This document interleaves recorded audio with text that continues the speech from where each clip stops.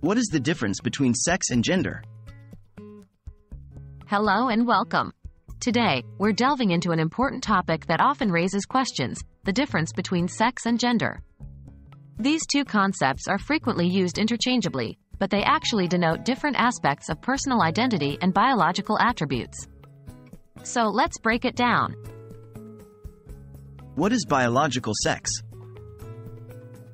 Biological sex refers to the physical and physiological characteristics that differentiate males from females. These characteristics can include aspects such as chromosomes, hormone levels, reproductive, sexual anatomy, and secondary sexual traits.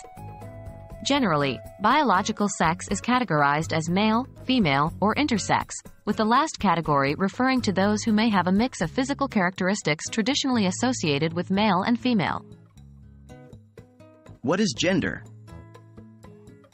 Now, let's talk about gender. Gender refers to the roles, behaviors, activities, expectations, and societal norms that a society considers appropriate for men, women, and other gender identities. Unlike biological sex, gender is not strictly tied to physical biology and is more about personal, societal, and cultural perceptions. It includes concepts like masculinity, femininity, and non-binary or genderqueer identities. How do sex and gender interact? Understanding how sex and gender interact can be a bit complex, but it's crucial to our discussion. A person's biological sex does not necessarily determine their gender identity. For example, someone might be biologically female, sex, but identify as male, gender.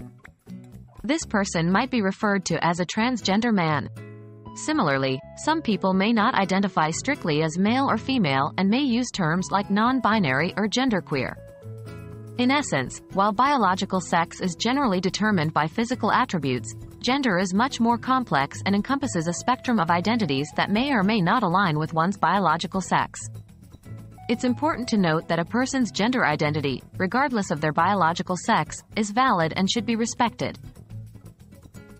Why is this distinction important? This distinction is important for several reasons. Firstly, conflating sex and gender can lead to stereotyping and discrimination, such as gender roles that limit individuals' potential or freedom.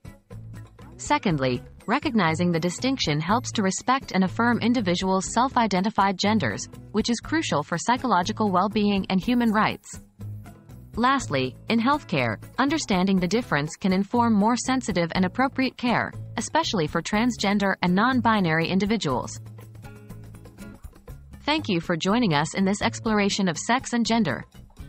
Remember, the key takeaway is that while sex refers to biological and physical characteristics, gender refers to societal roles, expectations, and personal identities.